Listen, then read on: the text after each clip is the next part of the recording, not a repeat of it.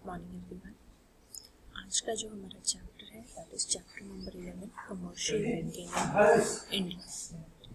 किसी भी कंट्री की जो इकोनॉमिक डेवलपमेंट है वो डिपेंड करती है to a great extent on it's banking institution, क्योंकि जो बैंकिंग इंस्टीट्यूशंस हैं उसी के थ्रू जो फाइनेंस है और जो फ्लो ऑफ क्रेडिट है पूरी इकोनॉमी में वो कंट्रोल होता है। और इकोनॉमिक ग्रोथ के लिए इन्वेस्टमेंट प्री कंडीशन है।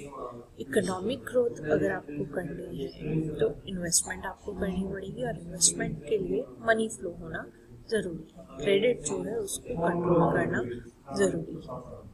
तो फाइनेंस से क्योंकि जनरेट होता है इन्वेस्टमेंट, तो क्रूशियल रोल प्ले करता है इन द इकोनॉमी। बैंक्स जो काम करते हैं क्या करते हैं कि जो ओवरऑल सेविंग्स है इकोनॉमी की उसे through wide network of its branches उसे प्रमोट करते हैं, डिस्ट्रीब्यूट करते हैं एग्जिस्टिंग सेविंग्स को एफिशिएंट मैनर में और क्रेडिट क्रिएट करते हैं ताकि जो ट्रेड, प्रोडक्शन और डिस्ट्रीब्यूशन है उसके फंक्शंस स्मूथली हो सके। तो मीनिंग क्या है बैंक का, कमर्शियल बैंक का? बैंक अगर नॉर्मल लैंग्वेज में हम कहें तो हम कह सकते हैं कि इंस्टीट्यूशन जो डील करता है मनी में, बट ये बहुत नैरो मीनिंग होगा इसका। बैंक हम किसी भी इंस्टीट्यूशन को तब कहेंगे जब वो बेसिक दो फंक्शंस कर रहा है। वो दो फंक्शंस क्या है?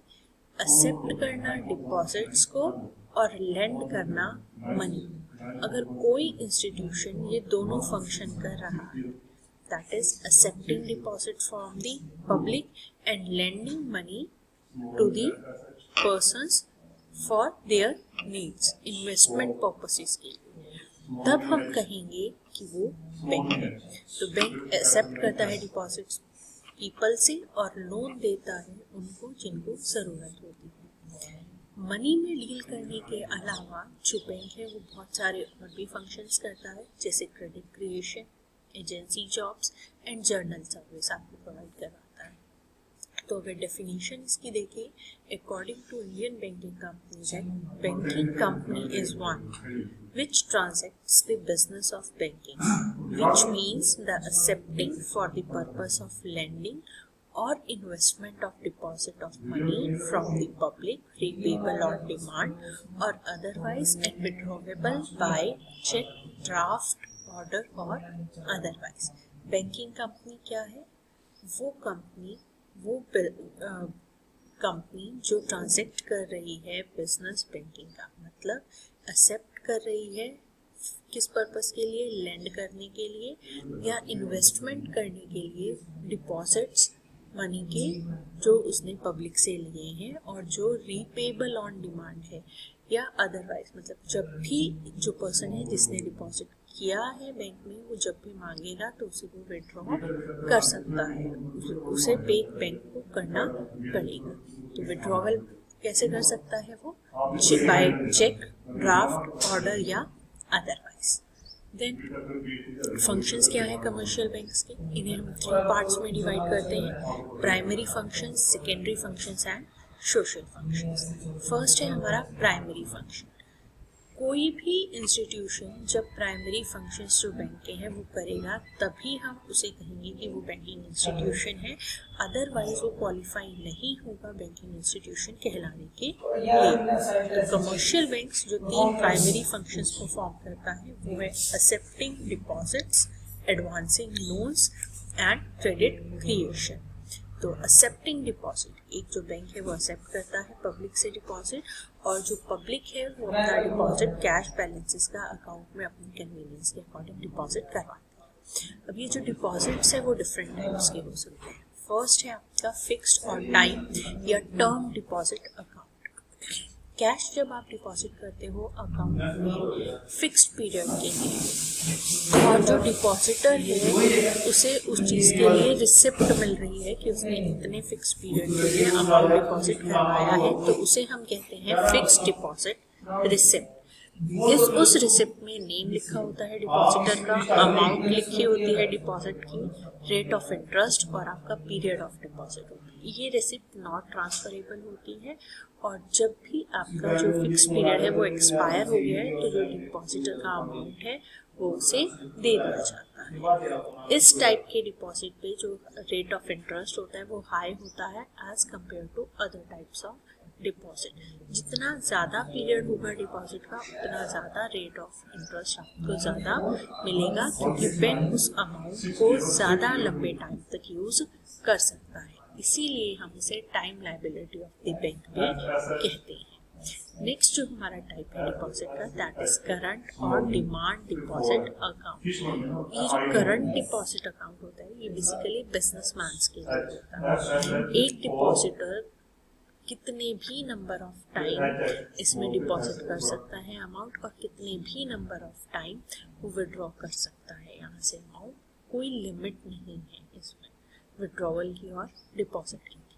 जो बिजनेसमैन है वो इस अकाउंट का यूज करते हैं। जनरली इन अकाउंट पे कोई इंटरेस्ट पे नहीं किया जाता, और अगर कोई बैंक करता भी है तो बहुत लो इंटरेस्ट पे करता है। जो बैंक है वो डिपॉजिटर से अगर मिनिमम अमाउंट से उसकी जो डिपॉजिट है करंट अकाउंट में वो नीचे चली गई तो जो बैंक है उससे चार्ज भी कर सकता है।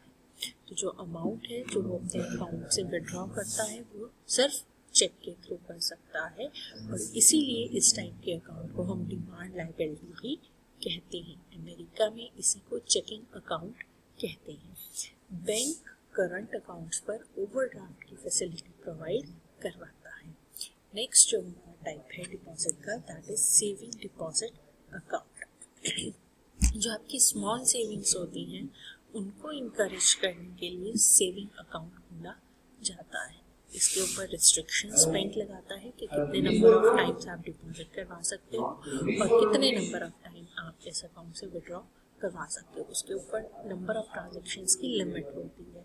बैंक इसके ऊपर इंटरेस्ट रेट पे करता है, लेकिन जो इंटरेस्ट रेट होता है अगर हम कंपेयर करें फिक्स्ड डिपॉजिट से तो उसके कंपैरिजन में बहुत कम होता है। Next is recurring deposit account, जिसे हम आरडी कहते हैं। इस अकाउंट के अंदर एक स्पेसिफाइड अमाउंट आप हर महीने या एक स्पेसिफिक पीरियड के बाद आप डिपॉजिट करवाते हैं for a period of time.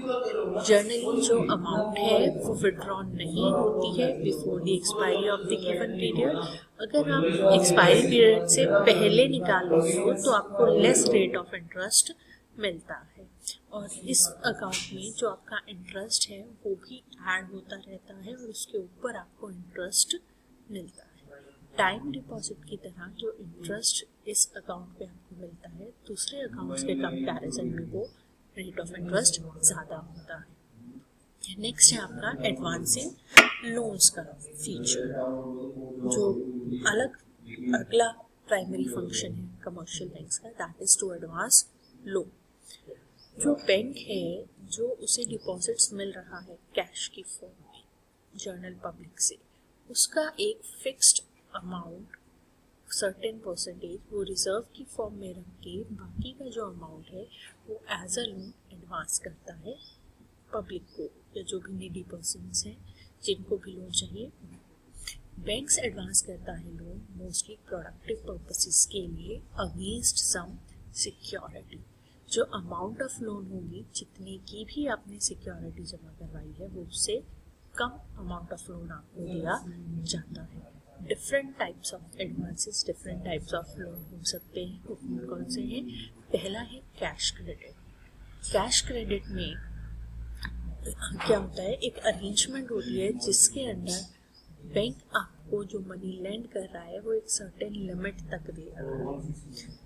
ये दूसरे लोन से अलग इस तरीके से होता है कि बैंक ने आपको एक लिमिट दे दी कि इतना लोन आप कैश क्रेडिट की फॉर्म में ले सकते हैं। अब सपोज आपको लिमिट दी उसने 1 लाख की।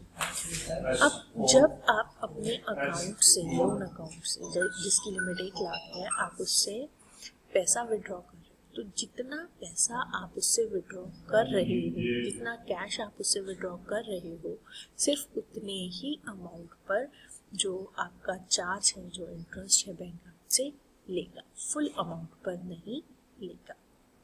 जो इंटरेस्ट रेट होता है ऑन कैश क्रेडिट वो ज़्यादा होता है एज कम्पेयर टू जो टर्म लोन पे इंटरेस्ट आपका चार्ज किया जाता है। ऐसा इसलिए क्योंकि जो बैंक है उसे पूरा एंटायर अमाउंट जो भी सैंक्शन लिमिट तक उसने आपको लोन ग्रांट किया था उसे हमेशा बोरोवर के लिए रेडी रखना होता है, क्योंकि बोरोवर कभी भी डिमांड कर सकता है मनी किसी भी टाइम पे। तो जो बोरोवर है जो होल अमाउंट ऑफ लोन नहीं इंस्टेंटली लेना चाहता है तो कैश क्रेडिट ले सकता है। तो जो बैंक है वो सैंक्शन करता है cash credit up to certain limit, लेकिन जो चार्ज करता है इंटरेस्ट वो जो आपने एक्चुअली विड्रॉन किया है पैसा सिर्फ उसी पर चार्ज करता है।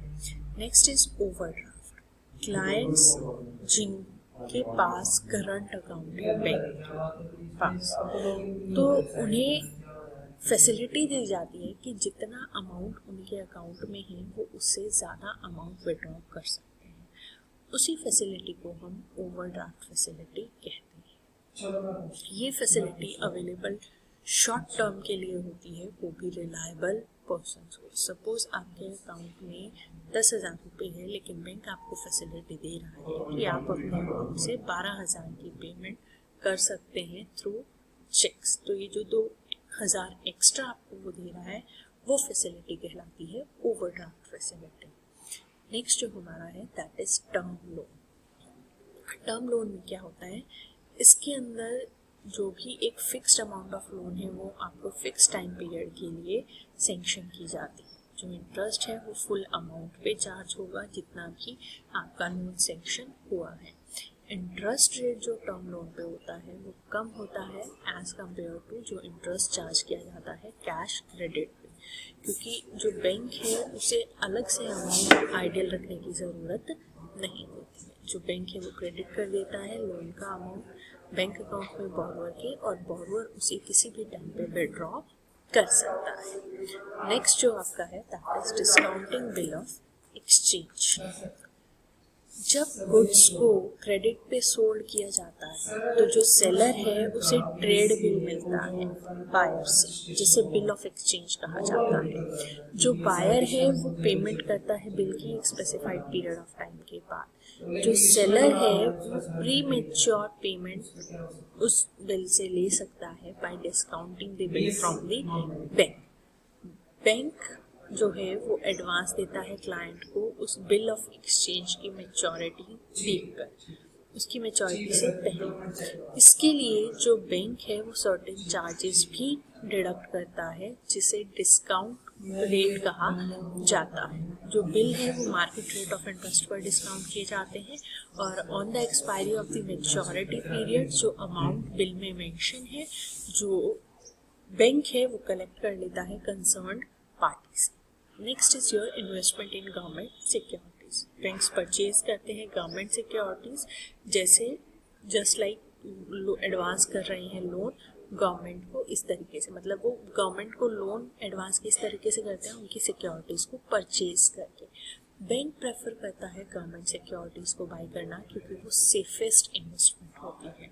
नेक्स्ट जो फंक्शन है दैट इज क्रेडिट क्रिएशन। ये हम ऑलरेडी हमारे जो चैप्टर नंबर 9 था क्रेडिट क्रिएशन वहाँ डिस्कस कर चुके हैं, जहाँ पे जो बैंक्स हैं अपने प्राइमरी डिपॉजिट से वो सेकेंडरी डिपॉजिट्स क्रिएट करते हैं। नेक्स्ट जो हमारे फंक्शंस है सेकेंडरी फंक्शंस, इसे हम कंटिन्यू करेंगे हमारे नेक्स्ट लेक्चर में। Thank you so much.